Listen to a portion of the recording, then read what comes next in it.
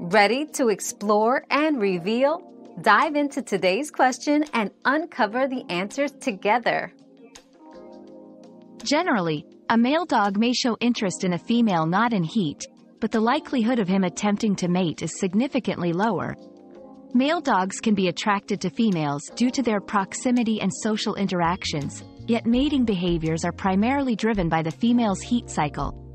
To manage unwanted attention, ensure both dogs are supervised when interacting, especially if the female is not spayed.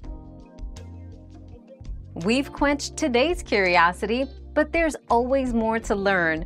Keep the curiosity alive by subscribing and joining us for our next adventure.